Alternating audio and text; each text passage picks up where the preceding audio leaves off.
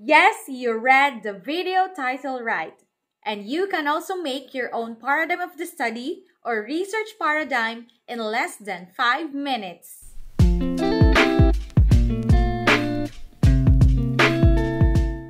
Hey there, loves! Welcome back to my channel. If you've just hopped into this video, welcome. I am ginecastilloyt, a public school teacher handling English and research subjects. And if you are interested to learn more about these topics, be sure to subscribe to my channel and turn on the notification bell so you wouldn't miss any of my uploads. In my last video, we tackled the conceptual framework, in which I discussed that it is the textual representation of the paradigm of the study. So today, we will start the discussion on how to make the research paradigm or paradigm of the study. There are different models of research paradigm, and I will discuss each one of them. But in this video, I will only tackle one, which is the independent and dependent variable model, or the IVDV model. Let us not prolong this anymore. I hope you have already your pen and your research notebook so you can jot down the significant points, and you can also make your own paradigm of the study together with me. What are the vital points in our research that we need in order for us to make the research paradigm? First, we need the research title. Because by just merely reading the research title, we will be able to identify its research design with the help of signal words. Now, if you are not yet familiar on the signal words and the appropriate research design that you will utilize for the research title that you have formulated or that you are planning to conduct, watch the video lesson that I have made on crafting the research title. I will link the video on the description box, or I'll just put it on my card here. So going back, we need your research title. Then, once we are able to identify the research title, we can formulate the research questions. After the research questions, you can now make your own paradigm of the study. In this discussion, I will utilize the research title of my students in Inquiries, Investigation, and Immersion, in which they survived the final defense with flying colors. So I asked the permission if I could use them in my video lesson, and I'm very thankful that they agreed. So here it goes. Their research title is Attitudes and Performance on Capstone Project of Science, Technology, Engineering, and Mathematics Graduates. Looking at this research title, we can immediately identify its research design, which is the descriptive correlational, because of the use of the signal word and. In this research title, the independent variable is attitudes and the dependent variable is the performance on capstone project. By the way, if you can hear someone screaming at my background, that's my 7-month-old baby who's waiting for me to finish filming so we can wind down for our night routine. I hope that you bear with me. Going back, the independent variable in this research title is attitudes, and the dependent variable is performance on capstone project. So who will be our respondents? The science, technology, engineering, and mathematics graduates, because they have already finished their capstone project.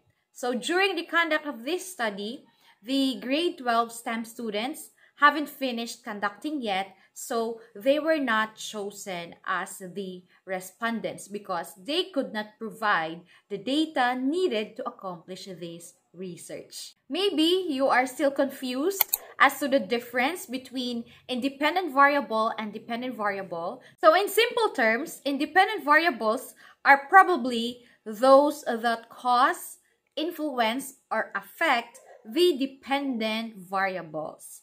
They may influence the outcome of the research work. On the other hand, dependent variables are those that receive the influence of the independent variable. They are the outcomes of the influence of the independent variables.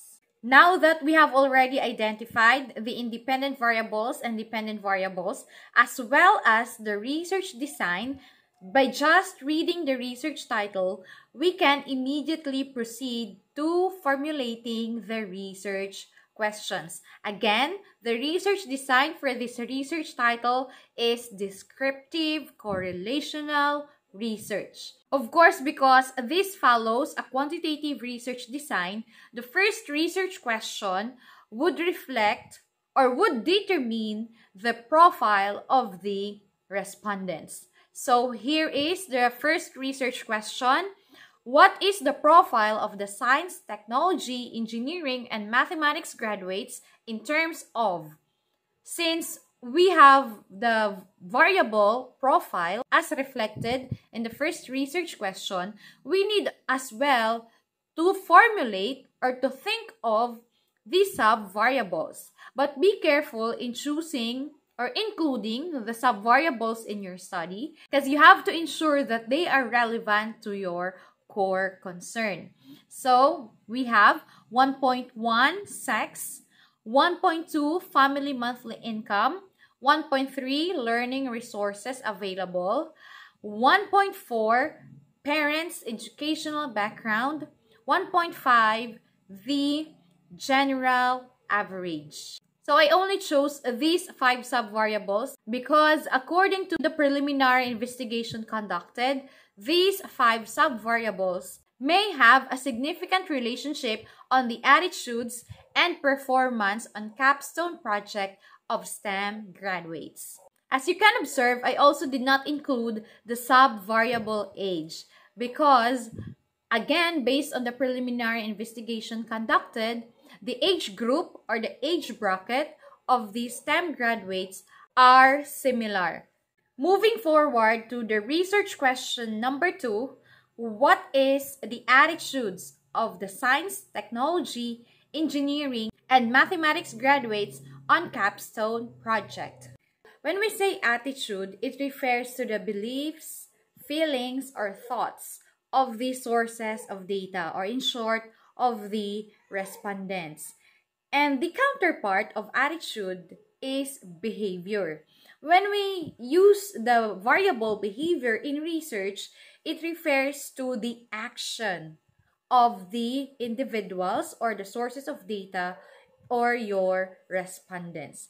So in the case of this research, we focused on attitude as the variable. Perhaps you also want to know how we quantified attitudes.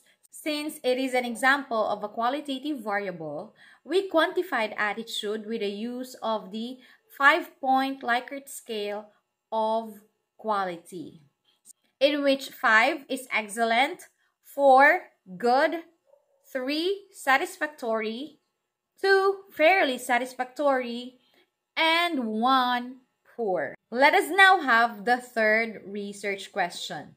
What is the performance on capstone project of science, technology, engineering, and mathematics graduates?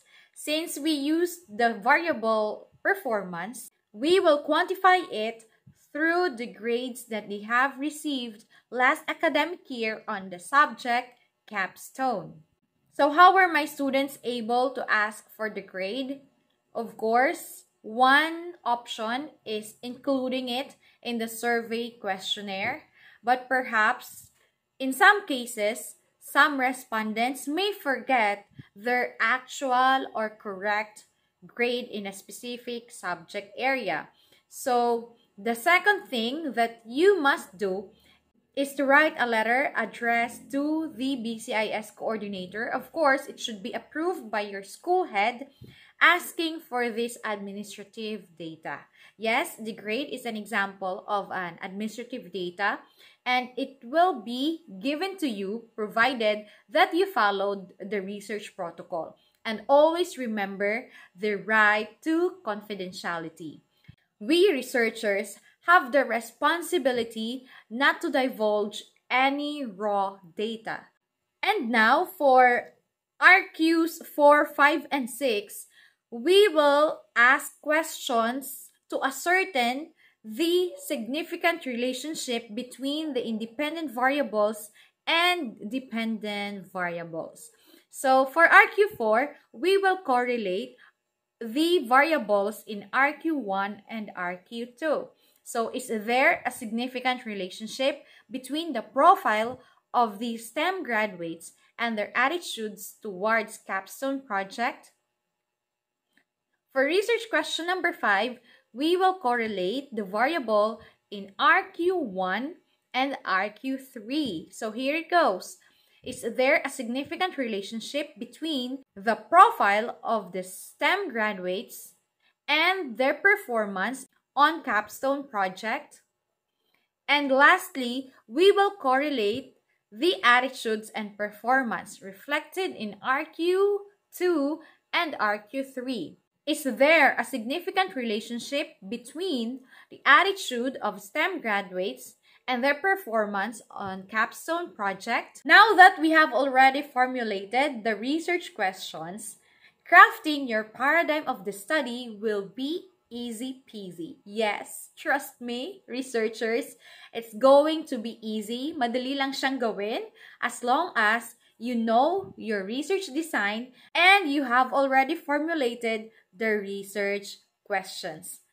Since this is a descriptive correlational research, we will use the IVDV model or the independent variable dependent variable model. This is one of the types of the paradigm of the study or research paradigm. And for the other research paradigm models, I will discuss them in the upcoming videos. In making the paradigm of the study, you only need two. First is the graph or a rectangle and line. Yes, you will place the independent variables here on the left. Meanwhile, the dependent variables should be in the right side of the paper or of the document. So you just need figures. Here you place one rectangle or one figure which will represent the profile of the STEM graduates. And again, you have to itemize the subvariable, but you will not write anymore 1.1, 1.2, only 1, 2, 3, 4, 5, so on. Below the figure for the profile, you will place another figure which will represent or signify the attitudes of the STEM graduates on capstone project. And here on the other side, a rectangle, but in different format. It's vertical, pahaba siya, so that the size of the figures in the independent variable would be parallel to the size of the figure on the dependent variable. In this side, this figure will represent or signify the RQ number 3, which is the performance of the STEM graduates on capstone project. Are you learning so far, researchers? If yes, give this video a thumbs up, subscribe to my channel, and turn on the notification bell to keep you posted of my uploads.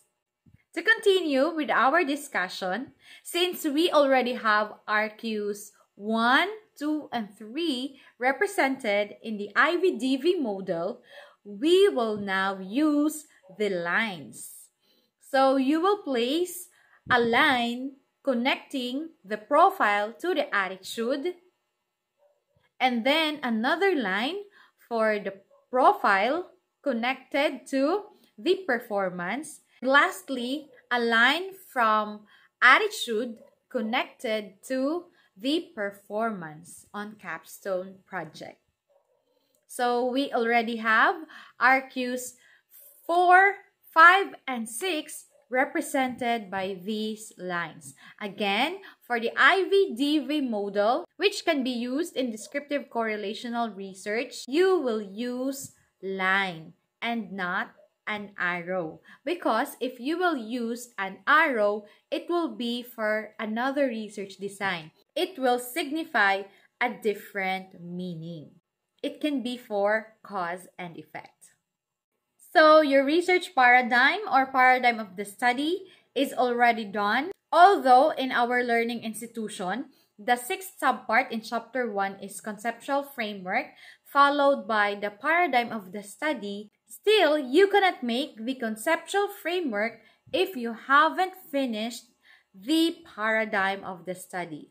Just like what I said earlier, the conceptual framework serves as the blueprint of your research, as well as the textual representation of the paradigm of the study. In short, you will explain the paradigm of the study in the conceptual framework.